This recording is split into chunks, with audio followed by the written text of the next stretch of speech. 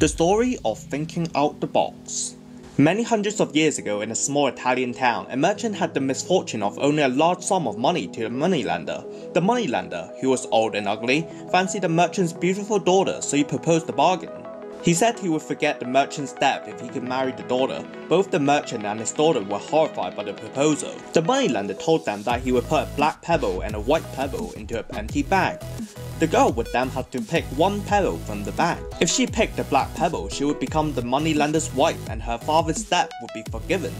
If she picked the white pebble, she need not marry him, and her father's debt would still be forgiven. If she refused to pick a pebble, her father would be thrown into jail. They were standing on a pebble-strewn path in the merchant's garden. As they talked, the moneylender bent over to pick up 2 pebbles. As he picked them up, the sharp-eyed girl noticed that he had picked up 2 black pebbles and put them into a bag.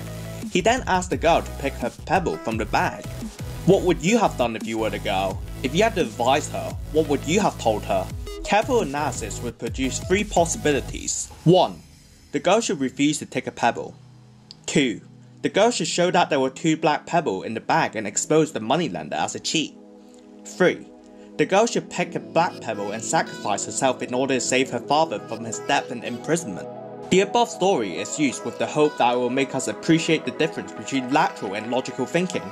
But by thinking outside the box, the girl puts her hand into a money bag and drew out a pebble. Without looking at it, she fumbled and let it fall onto a pebble path where it was immediately lost amongst all other pebbles.